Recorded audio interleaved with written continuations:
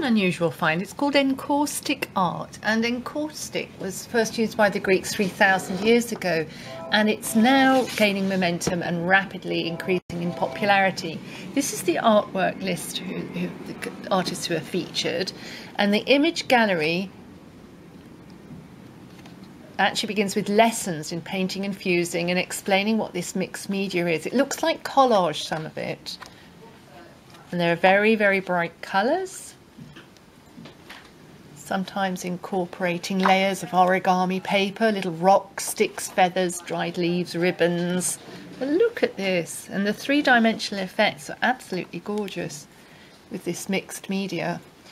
There's some extraordinarily magical images.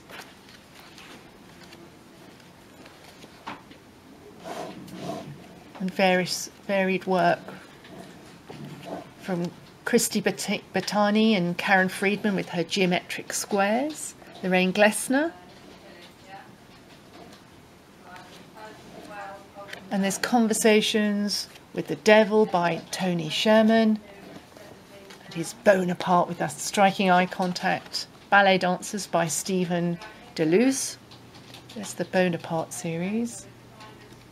And 150 colour images altogether in a £14.95 book. But the Bibliophile bargain price for Encaustic Art is just £7.